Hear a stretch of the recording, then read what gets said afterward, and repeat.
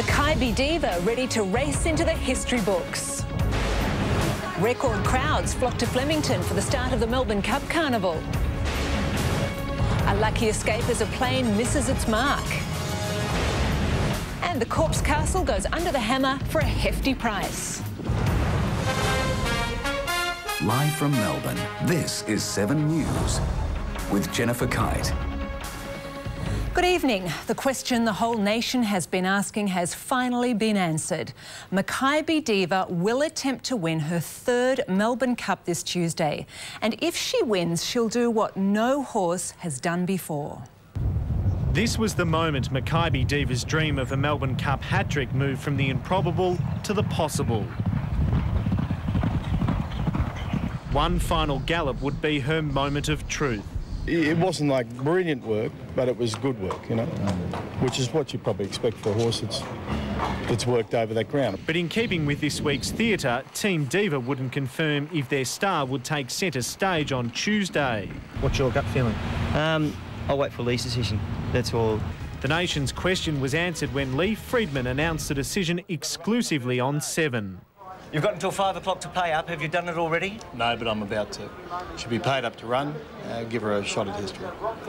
No horse has won 3 cups. Peter Pan tried in 1935, but he finished that race in 14th. If the Diva can achieve the unattainable, it will be the greatest effort from a racehorse since Farlap notched victories on all 4 days of the carnival 75 years ago. And if she wins, she'll bring the house down and she'll have the historians talking about it forever. Bookmakers are poised for the plunge. It's expected we'll wager millions of dollars nationwide on her fate. And if the Diva does the unthinkable, it will rank alongside our magical sporting moments.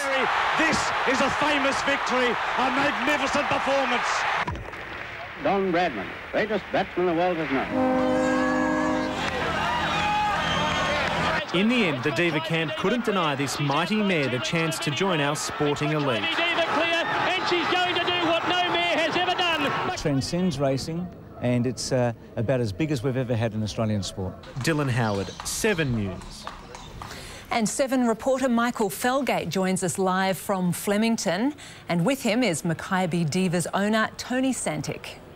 The question that everyone had been hoping would be answered yes was answered yes this morning, and with me is Tony. Tony, tell me, is it a relief to finally get that out of the way? Well, yes, it is. There's been 20 million people taken off my shoulders now, so it is a great relief. The build-up this week has been amazing. How has it been the owner of the most talked about and seen horse in the nation? Oh, it was great, really, but there's been a lot of pressures. Probably everyone understands on whether we're going to run or won't we, and the right decision was made by Lee today, and the mare worked great this morning, and hopefully everything will go well. The track's good to dead, and we'll have a good side on Tuesday.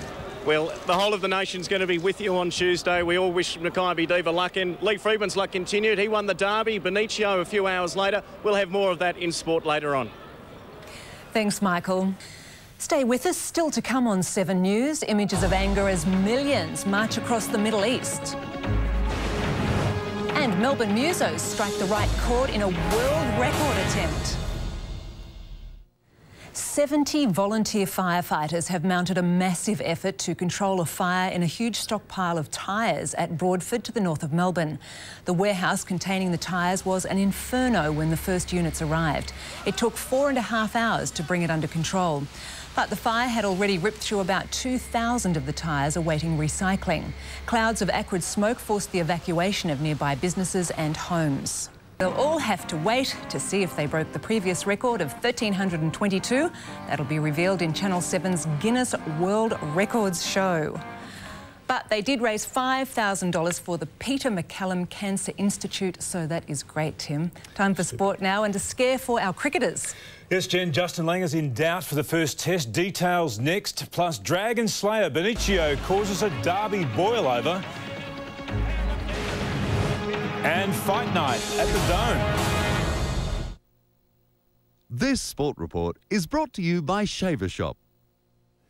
Trainer Lee Freedman's great spring continues. Just hours after announcing his champion mare Keyte diva would run in Tuesday's Melbourne Cup, he took out the $1.5 million Victoria Derby with Benicio, a horse he part owns.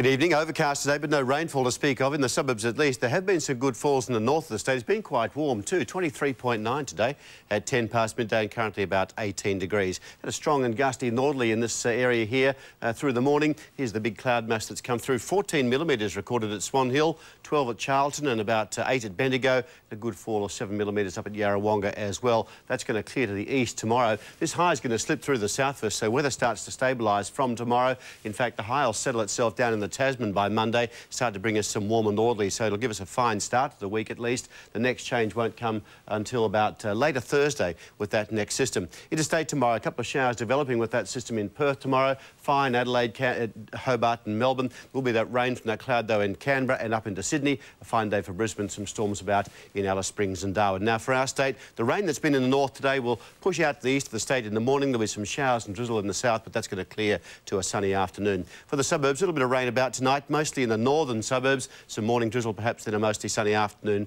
with temperatures back to the low 20s. On the bays, the southwest to southerlies up to about 20 knots through the afternoon. That's going to keep the temperature a fraction lower than today. So for Melbourne, a mild night, 14 and 21 degrees. A little bit cooler for tomorrow. A little bit of rain tonight, some morning drizzle. It'll be clearing up. We'll have a fine, mostly sunny afternoon. Should be delightful. Let's look at the 7 days then, including the Cup. It's going to stay fine right through until Wednesday. At this stage, 28 degrees for the Cup, 32 on Wednesday, 32 also on Thursday, but a late change developing for Oaks Day at this stage. A bit hard to say how much rainfall there might be with it, but certainly some sort of a change because Friday and Saturday we are expecting a couple of showers to be about and some cooler onshore winds as well. But generally a very, very fine, warm Cup Carnival. A milder day for us tomorrow, Jen. We should have some lovely sunshine through the afternoon though. Sounds great. Thank you very much, Rob. Finally, a reminder to move your clocks forward 1 hour before going to bed. Daylight saving starts tomorrow at 2 a.m. and this year we'll stay on Eastern Summer Time for an extra week until the end of the Commonwealth Games. And that's 7 News for now. From the team, have a lovely evening and good night.